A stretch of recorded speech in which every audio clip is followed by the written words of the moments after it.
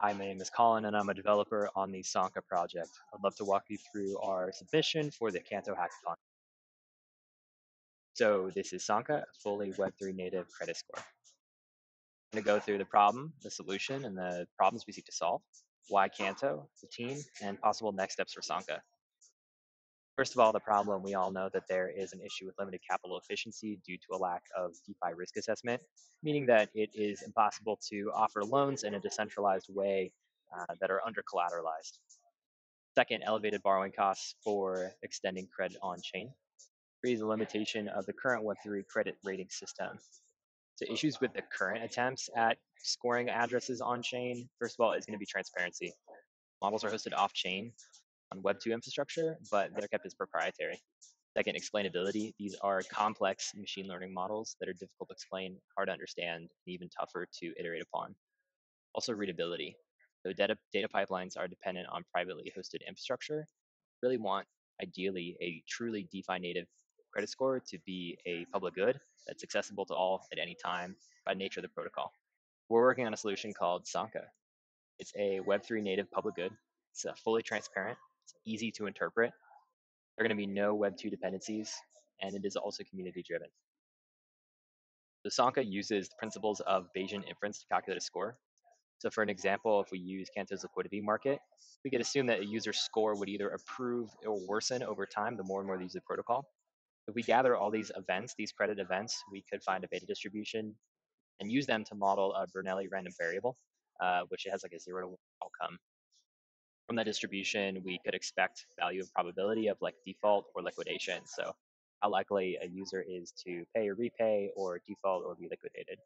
And from that probability, we can apply a curve over time and translate that to a Sanka score. So just a quick deep dive on the beta distribution. Alpha represents a good metric and beta represents a bad credit metric. So as alpha increases relative to beta, the credit quality of the borrower improves.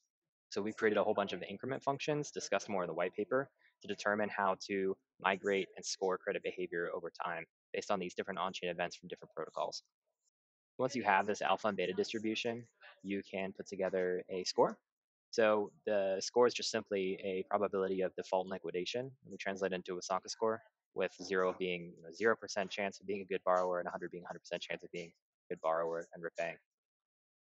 So we use an optimistic attestation model for this. As we know, computing all these values on chain would be incredibly expensive. So we use a model similar to optimistic bridging, which basically allows users to self-attest to their own credit score.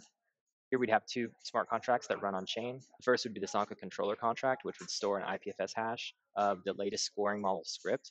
That would be determined by DAO votes or something like that. It'd be a fair way to have the community drive updates to score given a certain protocol like Aave or Maker. So the first step, the user would generate their own score given a few different protocols and via the latest scoring model script on their own local machine. Then they would attest to their own score on the Sanka score contract, sending tokens as a honesty escrow. So a user's score would be stored with a certain checksum ID, and this would emit an on-chain event. This on-chain event, score, and checksum could be run by all the credit sentinels in a network to ensure that a self-attestation was valid. In other words, they just run the code and check the work because there could be a reward. And then step 4, both sentinels and users have a 4-hour or 2-hour cure window to report fraud. Find any fraudulent attestations, they would receive the honesty escrow. Otherwise, that honesty escrow gets returned to the user and their score is considered safe to use across the ecosystem. So the 3 use cases that we can think of here specifically are lending. So you could do under collateralized lending. You could have some sort of on-chain trust metric. You could also start to leverage these things into a reputation score. So why Canto? There might be a good value alignment here between Sanka and Canto, specifically given their mission to provide public DeFi infrastructure. We also think that Canto is a pretty efficient network of collateralized liquidity. And in a nod to public goods, which the 3 of us are a fan of, we like the mission statement of ecosystem over extraction and user over profits. This is the team. We've got Saki, our brew chemist, our quant and mathematician, who put together the Bayes inference and alpha beta distribution models. Colin Nielsen, artisan barista. I'm the dev on the project, working on the optimistic credit model. Dev on the project, working on the optimistic credit attestation model. Then we have Daniel Ritchie, Bean Procurement, who handles all things BD, marketing, and communications. So our next steps for Sanka is we're going to solicit some feedback, and we'd love to hear what you have to say. We really plan on using this Canto hackathon as a sounding board for this idea. Second is we're going to make a go, no go technical decision on whether or not this thing can be really implemented in the real world. Second, we're going to make a go, no go decision on technical implementation feasibility. Three, we're going to explore more of the Canto ecosystem. And hopefully by that time we can lift stealth mode and just start building.